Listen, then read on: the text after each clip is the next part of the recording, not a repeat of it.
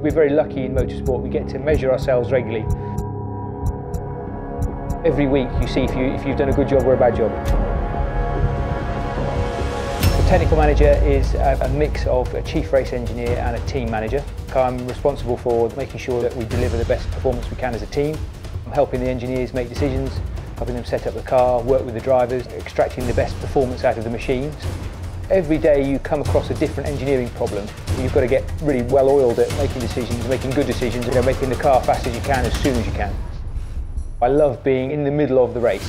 That's when all the juices are flowing, it's all happening, thick and fast action all through the day. That's the bit I absolutely love.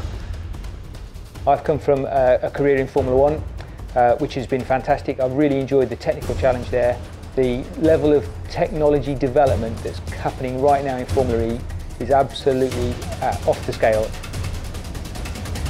We've taken new people on, great driver lineup. We've taken a step with the car, having learnt from our first year. We're now starting to return all that learning into performance, and we're only going to go up from here. We're taking a powertrain, which is a kind of a new technology, and it's just evolving at a huge, phenomenal rate, and that's delivering straight into road car technology. And that's Formula E's concept, its whole ethos, and you can see it delivering straight away.